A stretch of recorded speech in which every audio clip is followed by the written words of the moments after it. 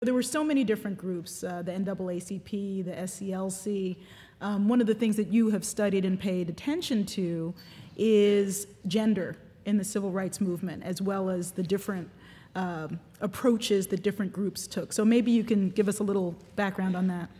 Well, sure. Everyone should know, of course, that for all of the male leadership that came out of the church in particular, and that is very much embodied in the tradition of the Southern Christian Leadership Conference and its many branches, which wasn't just about Martin Luther King. African American women were really the infrastructure of those organizations. They were the ones that made sure that people showed up at the meetings. They were the ones that made sure that people made the donations that helped to bail people out. They were the ones that held male leaders accountable when they strayed and didn't stay focused. And even when you, and I didn't mean to be cheeky there.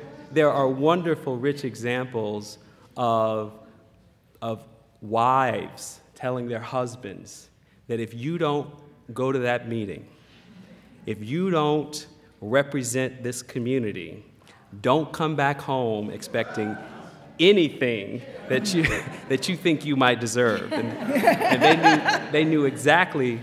It'll be a long, cold night, is what you're saying? That's right, the effect of that. But more particularly, I want to highlight the contributions of one of those sheroes whose work certainly transcended even assisting SCLC, and that is Ella Baker. Ella Baker was an early NAACP field secretary, and by early I mean right after World War II, when the movement as we know it was really a fractured effort, north-south, urban, rural, really people taking control of their communities, trying to make a difference. And her job was to organize, to help to put those branches on the map so that they would be effective.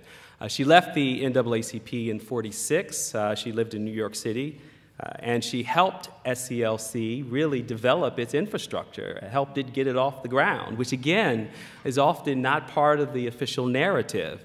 But she ran into the paternalism, the male dominance, the unwillingness for men to accept the challenge of a woman's voice in saying you're making the wrong decision. And she also objected to top-down leadership.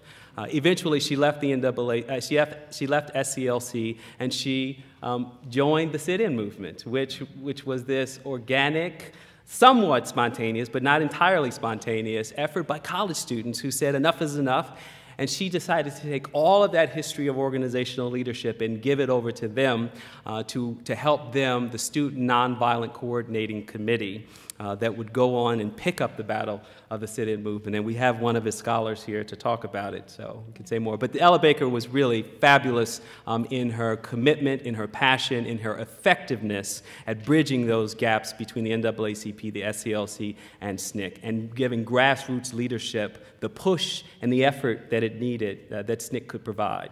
Yeah, and there's a great center named for her that's out in the East Bay of California. Yeah, Britta? Yeah, I just wanted to add to this to even stress it more. It's that Ella Baker was really the one who was sort of the mother of SCLC, because after the Montgomery bus boycott, King and most of the others sort of didn't want to go anywhere. And she was the one pushing, saying we need to use the psychological momentum of Montgomery to build a strong Southern organization, to have sort of a counterweight to the Northern-based NAACP here in the South. And she was the one getting it started. She was the first executive secretary, building up the office in Atlanta and everything. And she was also the one who always said, to stress what you were saying, and she would have taken issue with what you guys were saying earlier about the followers and strong leaders and effective followers. She always said, strong people do not need strong leaders. And this is what her was. Strong people don't need strong leaders. What she wanted to was, in the South, to develop leadership out of a group. She was for group-centered leadership, and she wanted to change those hierarchical structures, which is why she often came head-to-head with King in the SCLC, and he had a problem with dealing with strong women.